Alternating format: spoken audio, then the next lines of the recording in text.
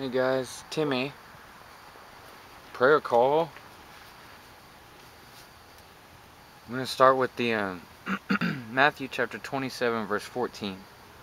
It says, "He answered him to never a word." He had never been slow of speech when he could bless the sons of men, but he would not say a single word for himself.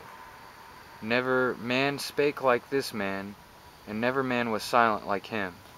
Was this singular silence the index of his perfect self-sacrifice? Did it show that he would not utter a word to stay the slaughter of his sacred person, which he had dedicated as an offering for us?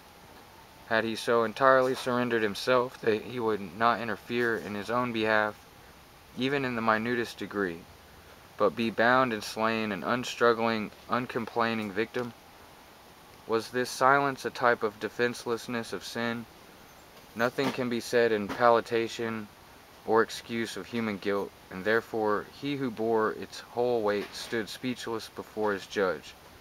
Is not patient silence the best reply to a gainsaying world? Calm endurance answers some questions infinitely more conclusively than the loftiest eloquence.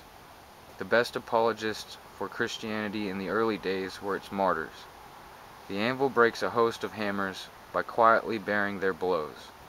Did not the silent Lamb of God furnish us with a grand example of wisdom?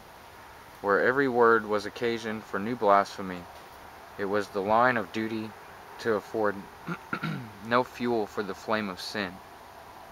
The ambiguous and the false, the unworthy and mean, will ere long overthrow and confute themselves, and therefore the true can afford to be quiet, and finds silence to be its wisdom.